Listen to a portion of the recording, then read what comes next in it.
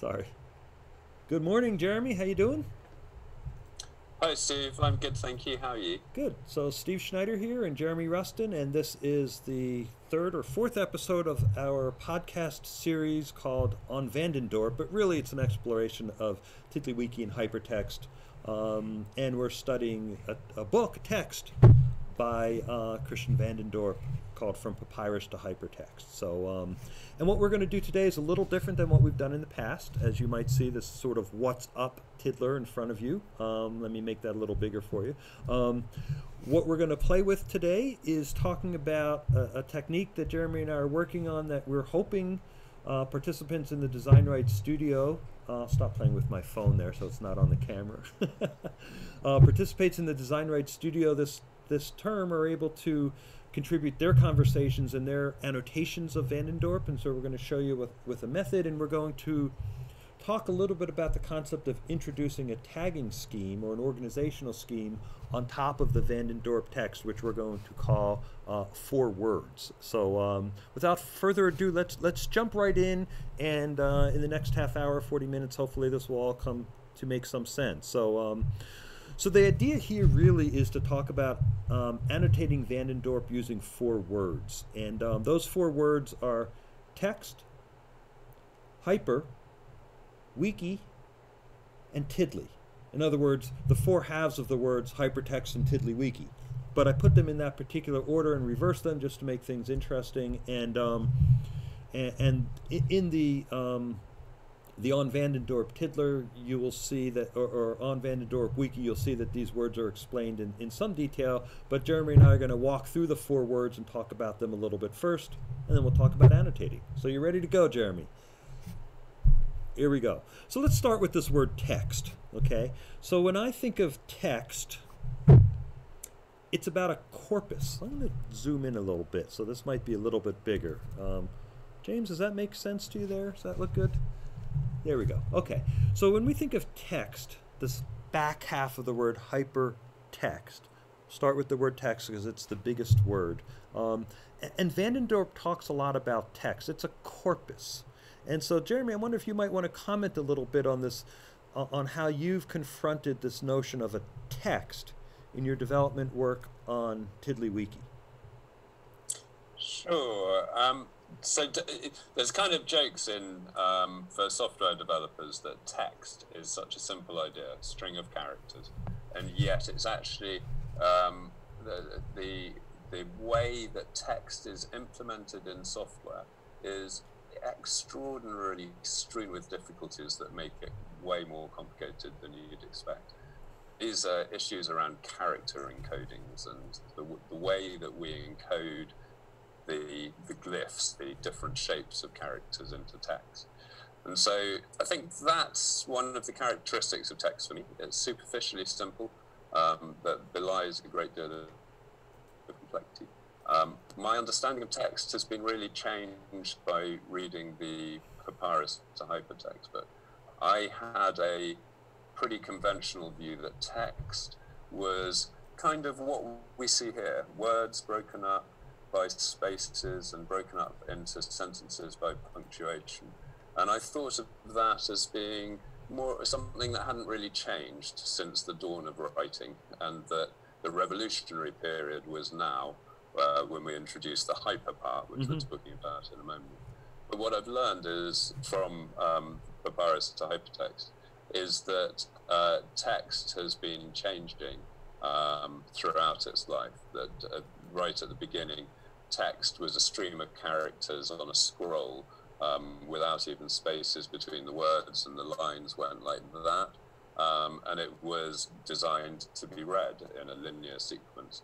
And the features that we've added to text, such as spaces between words, punctuation, layout on the page, and so on, are broadly all around making the text easier to navigate, to give it this quality tabularity, the ability to be able to see at a glance a way to navigate your way around the text, and thus open it up to random access, jumping around within the text.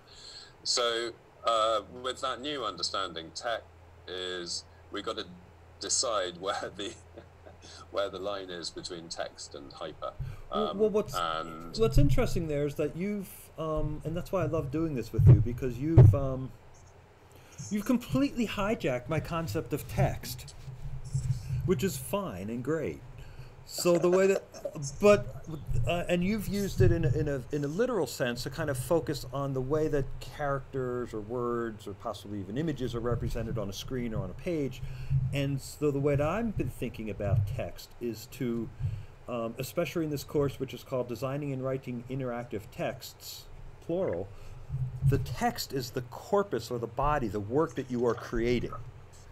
And so I wanted to draw attention to this as a work, so that when you create a text, it means you're creating a corpus or a body. And I think that I'm going to expand my definition to make sure that we incorporate both aspects of it. So I think the aspect that you draw our attention to is absolutely critical, and I completely agree that Vandendorpe spends a lot of time on that and draws our attention to those characteristics. At the same time, I want to also make sure that we focus in on the text as a boundary, so that when you're designing and writing an interactive text, or when you're reading a text, or it's a body of work, it's a corpus, there's boundaries around it, and that you know your influence might be within that group, that body, and the things that sit outside of it are not part of your domain and part of your control. So if you have an external link to something outside the text, you just say, well, there it goes, but I can't control what that looks like. But within my world, within my text, within my painting, within my canvas, within my body of work, my corpus, I have to be responsible for the design of that, everything that happens inside those walls, if you will. That's really cool. So I like the two different senses of text then. Jeremy's started out with this very mechanistic programmer sense of text. You've got this very academic sense of text. But then when you talked about the attributes of a text, it actually takes you right back to Tiddlywiki. So Yes. maybe these things form a ring, because a relatively unique characteristic of Tiddlywiki is this sense in which everything, in the sense in which it's bounded, things are, tiddlers, items are either within the Tiddlywiki or they're not, as well as being a thing that you can experience. It is a container for those things that you can use to carry them around. So Tiddlywiki is much more akin to your sense of text, to the academic sense of text. But I think they both work, and I think the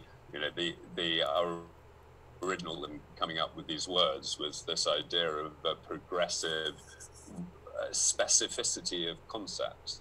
And I think what I described was how some of the concepts that I thought were down here, so to speak, further along the line from text to hyper to wiki to tiddly, actually, what I've learned historically is that their origins are earlier or further up. Yeah. Whatever that metaphor. You suggested that you suggested that something unique about Tiddlywiki was that it creates this container. And I'm not sure I agree with that, because some of us, we might think of the entire internet as a text. So you can, and then in case nothing sits out of it except for our bodies and the physical world. But you can, it depends on how you define text. And so when we write Tiddlywikis, the boundaries are very clear. It's whatever sits inside that .html file. Yeah, and it's only a boundary in the sense of being a container. I mean, it's you can use Tiddlywiki without being aware of that boundary by linking and quoting to content outside it. It's not a constraint on the system. But I want to make sure that the designers, the writers, and there's both designers and writers, are very aware of that boundary. Because from a design perspective, you have to take responsibility for everything you offer to the reader, as long as it's inside your text. And is when you make a link, a bridge to something outside, you say, and sometimes you go to a website that says, "Hey, you're leaving my world now. Are you sure you want to do that?" And we don't typically do that in Tiddlywiki, but once you follow through and click that link, you're on your own. Whatever colors, whatever, you're on your own. So that's the.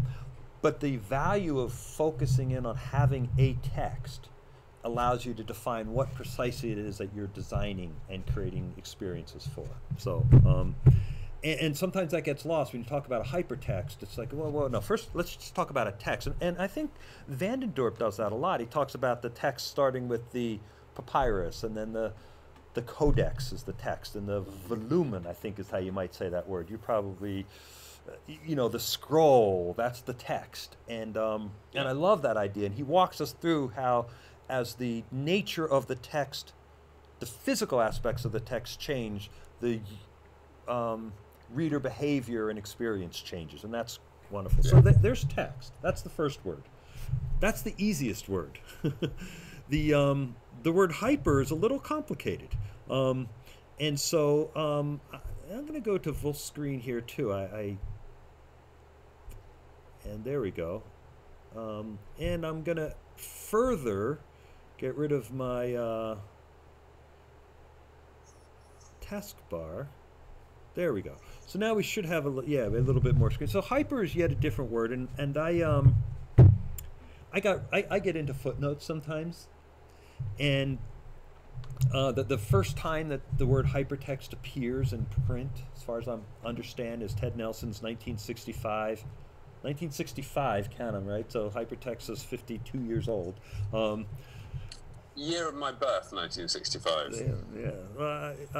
Not mine. I'm a little older than that. 5 years older than that. No coincidence, I'm sure. Yeah, it could be. That's fascinating.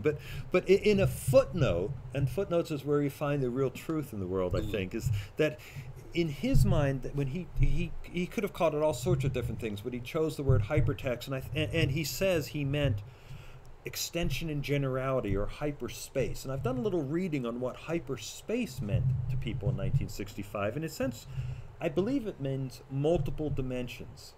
So hyperspace, as it's used, is the space that you can't see. And so hypertext refers to dimensions of texts that are difficult to see with the naked eye. And I feel like that's sometimes in Tiddlywiki, right? There's dimensions out there that you can't see. And so hyper is not like it's a super text. It's not like it's just multi-dimensional. Increasingly, yeah, that's nice and simple.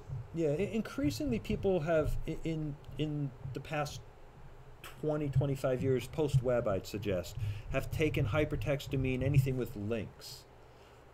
But I think it's well beyond that. It's not just having links. It's multiple dimensions.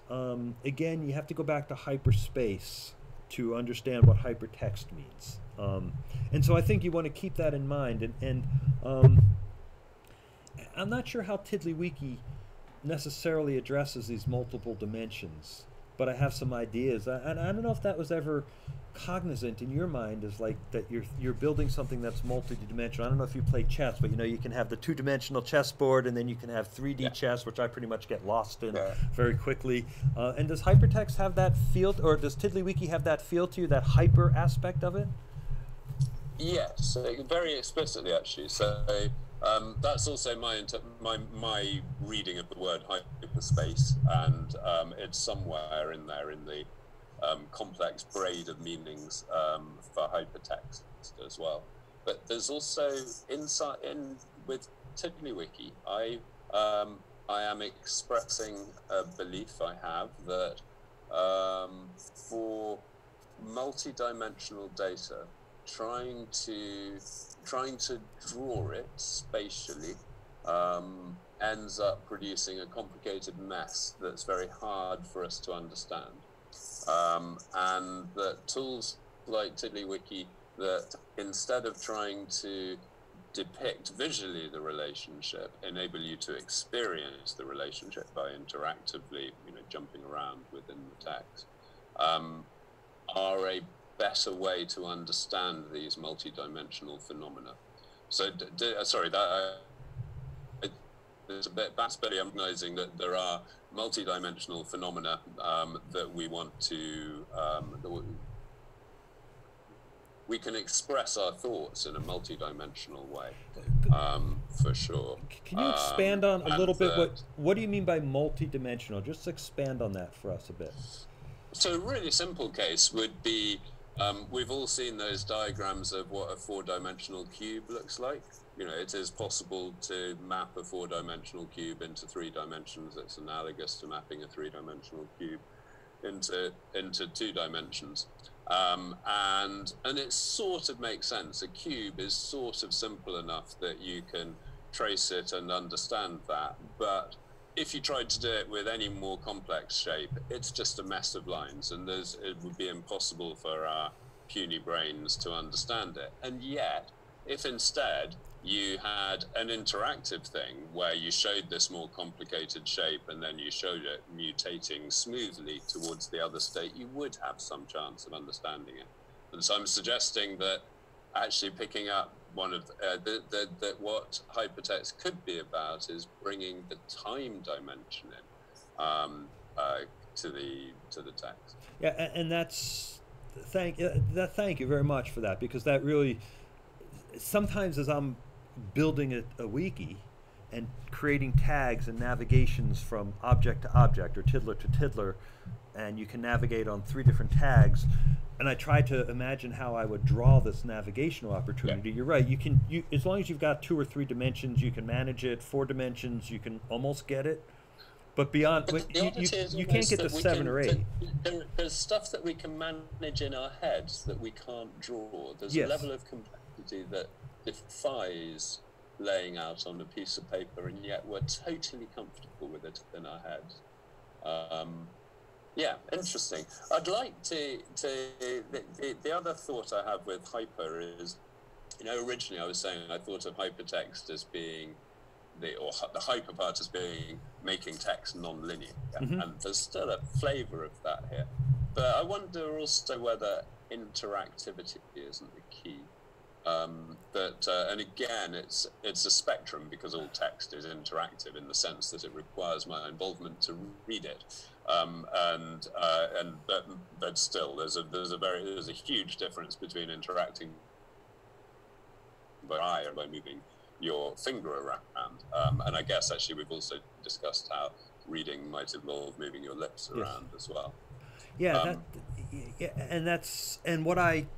in fact, the reason we call this class Designing and Writing Interactive Texts as opposed to Designing and Writing Hypertext is to, well, first of all, to attract students, because nobody will take a class in hypertext, but also to focus in on that word interactive, which we actually don't mention very often in the class, despite it being one of the 5 words in the title of the text, or the title of the class. But yeah, I think, and so certainly the idea of creating an opportunity for readers to navigate this complex space within a text, this hyper space, is what we want to focus on. And so that's yeah, I think that's a really important word. And well, you'll see as we get there what we want to try and do with it. I'll have to go back, and that's what we'll be doing over the next week, and see to what extent Vandendorpe, he pulls a lot on text. I want to go back, and I'm looking forward to going back and rereading these 10 essays, the first 10 essays, and see to how much does he make implicit or explicit reference to hyper. I don't know. It will be interesting to see what we do, and that's part of the exercise. And then the third word, of course, is wiki. And I'm going to zoom out so that you can see that we have quite a bit of content on wiki, and that's about good enough there. And so you very explicitly called Tiddlywiki a wiki. Why? Because I'd been interested in wikis for a few years, and my interest was piqued by a colleague saying, here's website that anyone can edit that's written in 700 lines of Perl. So it was a kind of invisible technical characteristic of the wiki that first fascinated me. So I knew it was simple before I knew anything else about it, before I even knew what it did. And I very quickly came to the belief that what was important about the wiki was this idea of elevating linking to be part of the punctuation of writing. And that's the characteristic that Tiddlywiki, the most dominant characteristic of a wiki that TiddlyWiki carries forwards. It doesn't carry forwards the characteristic of being a thing that anybody can edit. And I think it's telling that Ward Cunningham's latest wiki development, which is the smallest federated wiki, moves away from this model of a single centralized resource that anybody can edit towards federated resources where you copy other people's stuff, publish it yourself with your own annotations, which is much closer to the way that TiddlyWiki is already used. So let me stop you and then unpack that, because you made two really important points on this word wiki that I want to unpack separately. We'll get to the federated / collaborative point second. The first has just left my mind. Go back when and it was the thing you said right after when you said my first inclination was about anybody can edit, but it had to do with it's come back now. It's about the idea of punctuation. Wiki text elevating linking to be part of the punctuation of writing. Yeah, so, and when you say linking, do you, because you know that I use the word linking to mean a very explicit behavior, does that also, is linking generically to include transclusion? I meant linking between tiddlers particularly, but also linking to external places. But do you mean both linking, tagging, transclusion, all those count as linking in your broad word? So, well, a traditional wiki, you know, of all of those characteristics, yeah, linking is the most primordial one. Okay. And not all wikis have all of them. Right. But a wiki without linking would be a funny kind of wiki. Yes. So explain what you mean by making linking part of the punctuation of writing, because that's a fabulous phrase. When the web first hit in the sort of mid-90s, Microsoft very quickly built quite a good set of tools, an extensive set of tools for generating HTML from Microsoft Word documents. So they thought immediately that the web was marvelous. Microsoft Word would be the perfect authoring tool, and they'd embrace and extend it. And the experience that they created was the archetypal rich text editing experience for HTML. And it was the obvious thing for people to do after 20 years of the dominance of Microsoft Word and its paradigms. And in that paradigm, to create a link, you type the text of the link, you go back and you click a toolbar button saying make link, and a little dialog box comes up, and you type the destination for the link. And that process typically means taking your hands off the keyboard, completely breaking any of your concentration and flow. You're kind of stepping from between two radically different types of activity, both in a sort of motor sense, you know, one's mousy and moving around and visual, and one's old-fashioned typewriter. So that was sufficiently that people didn't use links in documents. Okay, so just to stop you there, because this is an absolutely critical point. The idea that in the Microsoft Word experience, like you said, you type a word, you then highlight the word, and you use another tool and it was even called insert hyperlink. And so you're saying that the writing is here and the linking is there. And now you want to say, just like when you type and you end a sentence, you hit a period, you don't say, okay, start a new sentence now. You want to say, okay, make a link, and you do that by just putting in square brackets around a word. And that's what you mean by the punctuation of writing. That's the idea of funny markup. You know, that suddenly saying when you type double square brackets, they don't do what you thought they do this special thing, was itself quite a clever idea that wikis had.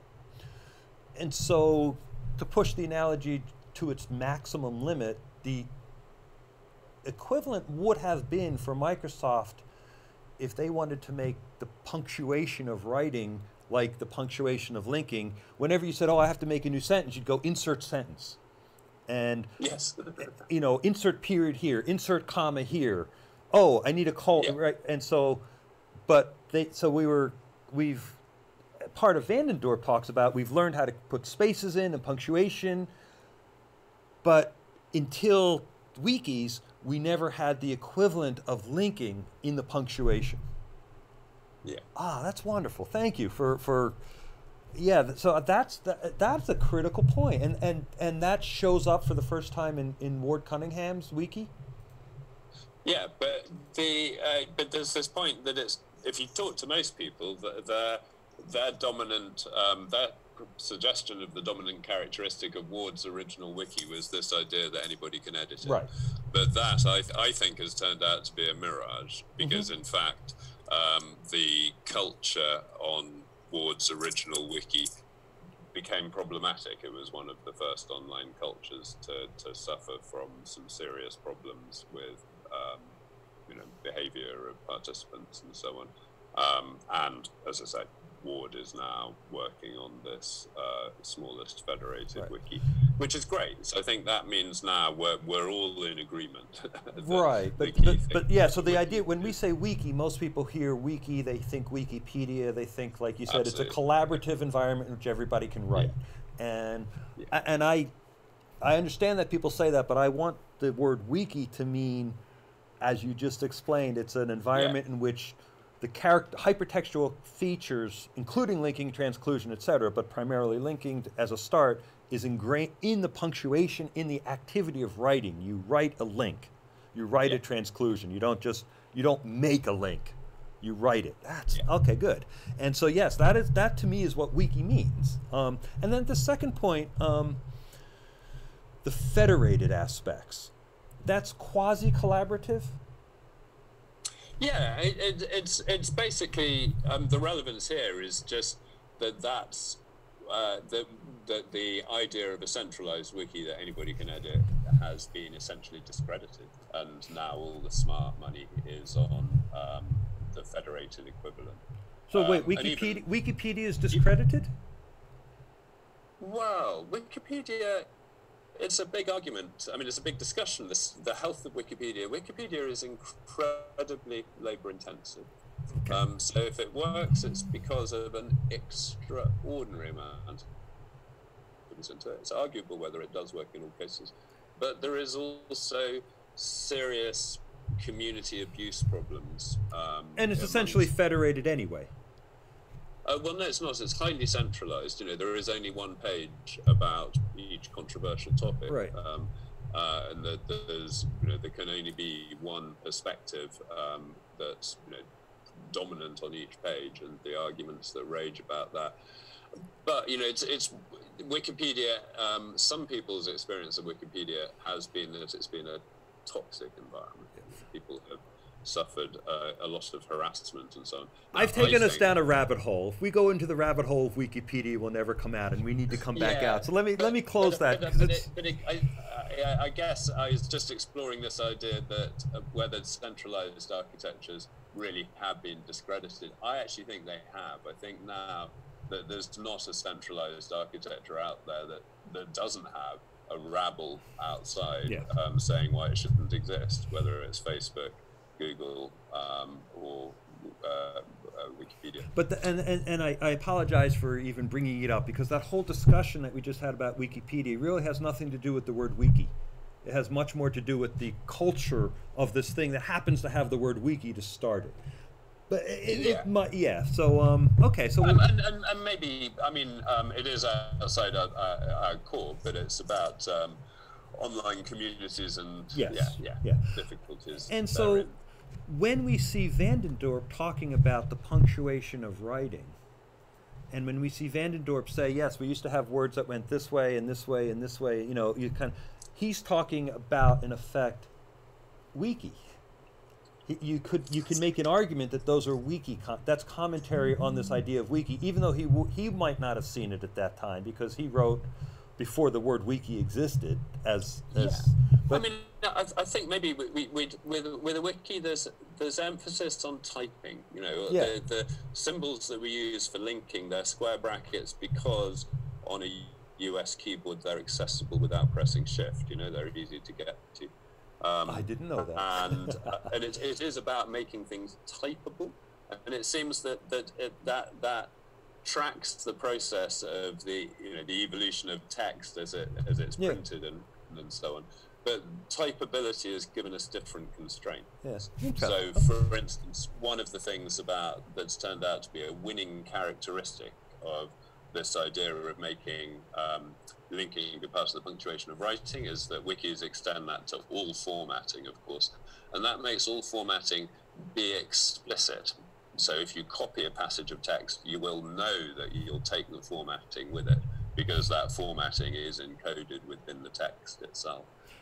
So that's a generalization of, we highlighted rightly the wiki linking part, but actually it's true for all wiki text, that all wiki text is an attempt to make the semantics of publishing, I'm not sure quite the right word, not the semantics of writing, but the semantics of publishing or presentation or something, be something that you can type. Yes. Which brings up all sorts of implications that we'll perhaps talk about in the future, about what happens as you move to dictation and things like that. But we'll just let that lie there for now. Yeah. I imagine we'll all be squawking at each other like whales. Yes. And the fourth word that we introduce here, if I can find it, because it's, I'm lost in hypertext. There it is. Is here, I have a link to it right there, 4 words, is Tiddly.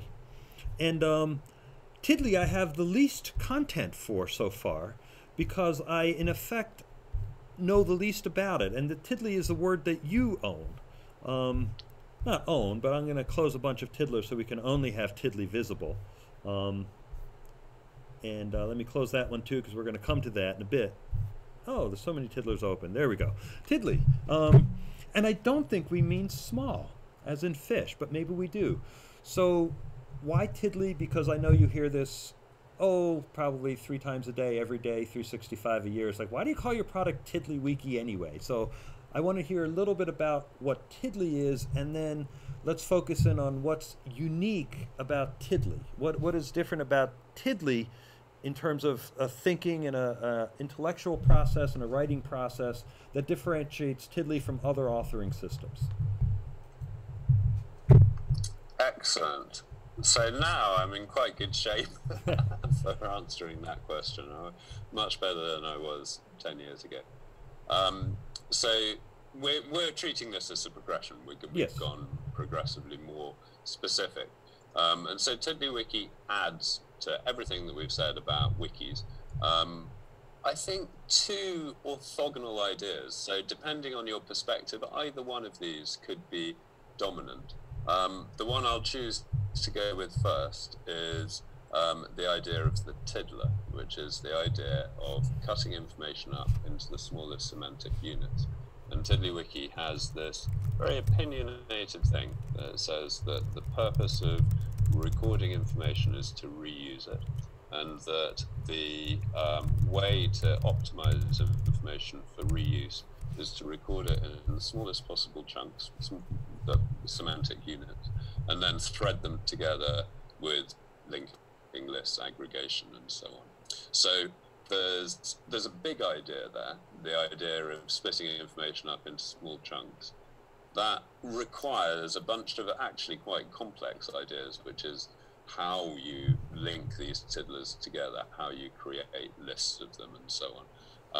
But we've found repeatedly that texts, in the sense of a continuous ongoing text, is great for reading, but it's not so good for analysis, let's say, and sometimes even for collaboratively editing with other people. And this general scheme of cutting information up into small named units seems to work very well. So for instance, the collaborative editing point, if you've cut the information up into small chunks, it makes the chance of a clashing edit less likely, and when it does happen, makes it easier to resolve. So that's characteristic, was the idea of a tiddler, and I should... Which could have been called object, node. Yes. There was many words, and I think it's in some ways beneficial. Everything is a tiddler. Yes, but it's beneficial to have... But they're all too generic. Yes, so, exactly. I wanted a word that when I searched the source code, it would be unambiguous what it meant. So inside TiddlyWiki, there's functions called things like get tiddler, save right. tiddler, Yes. and so on. And if those were get object and save object, it would be much less clear what they were. So first bit, tiddlers. Second part is the way that TiddlyWiki extends the idea of wiki text. So in a conventional wiki text is this way of encoding in a typable form additional aspects of the text, such as linking and formatting and so on. And TiddlyWiki takes that to an extraordinary and surprising extreme, where the entire user interface that you experience of TiddlyWiki is built from wiki text, and more than that, is built from a small number of wiki text primitives. The value of that is that it means that the text that you write in TiddlyWiki potentially can be a full interactive user interface. So it allows us to blur the boundaries between text in the traditional static sense and text in the sense of the text that's embedded in the user interfaces that we use in the web. So just so I get it, the idea, your second idea of what's distinctive and unique about TiddlyWiki is that the interface, the code that drives the program, is written in the same set of objects or tiddlers as the authors write, and so you're actually writing in and with the interface in a way. So for example, in Microsoft Word, the code for Microsoft Word is not written in Microsoft Word. Yeah, exactly that. It's just like the link. The code is over here and the text is over here, but in TiddlyWiki, it's all one. So this isn't what I'm about to say isn't a good analogy, but the result of it is it's as if you acquired a car and that car was made out of Legos, and you could simply disassemble and reassemble it in a different configuration. I call this quality that TiddlyWiki is generative. I don't think that's a good word at all, and I could do with a better word, but by which I mean it's a generative tool. It's a tool that you use to make other tools.